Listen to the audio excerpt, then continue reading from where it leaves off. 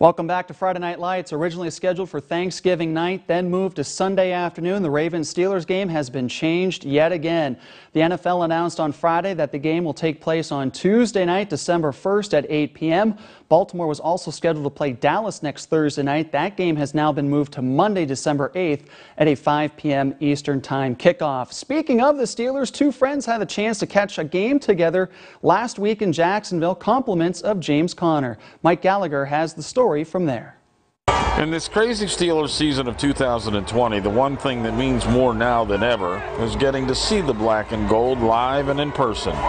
While this crowd leaving the Jacksonville game might make it look like there were no fan restrictions, there were. And most of the selected fans in the game were there as part of Steeler Nation. Two fans who just the day before were playing in a college volleyball game for their school in South Alabama managed to be among the fans with tickets and traveled to Florida to see their team play. One of these players had an inside track to her great seats. You see, her dad is James Conner's high school football coach. One thing we've all learned about Conner is that he does not forget those people from his past. I'm just honored knowing James. Like, it's really cool to see someone out there from Erie and someone that I kind of grew up with. He played great. I don't know how he does what he does, but he does it. So, thank you, James. Tickets are limited. How did you get yours? James Conner. I was an honorary Steelers fan for the day, and it was definitely the best NFL game I've ever been to. So, thanks, James, for that. Conner not only scored the duo tickets, he managed to throw them his gloves at the end of the game, just to say thank you for making the trip to see him play. And that is the best day of my life. Thank you, James. Thanks, James. Best day of my life. And two of the NFL's young stars at quarterback meet in Orchard Park on Sunday afternoon. Thad Brown has more with the Bills Report. Justin Herbert is on pace to break the NFL records for passing yards and touchdowns in a rookie season. Even though Sunday here in Orchard Park will only be Herbert's 10th NFL start, the Bills know they will have plenty of issues dealing with the Chargers' passing game. It's not play like a rookie, and he's basically leading that offense. I mean, he's really the reason they're having so much success as an offense, and that's unusual this early in a rookie's career. He's very impressive. I don't know that I can remember a rookie quarterback,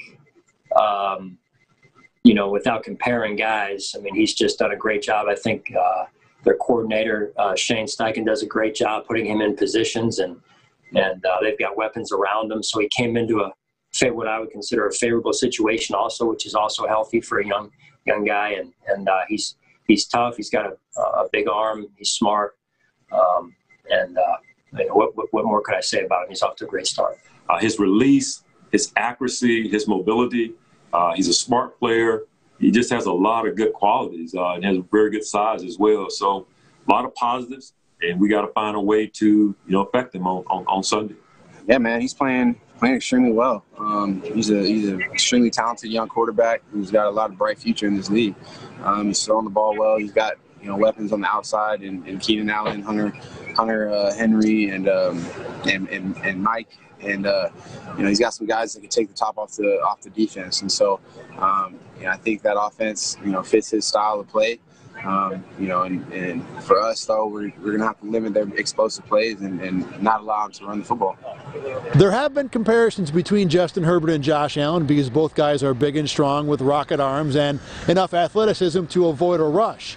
Sean McDermott admits that he can see those comparisons, adding that Herbert, quote, has the potential to be a special QB. With the Bills Report in Orchard Park, I'm Thad Brown.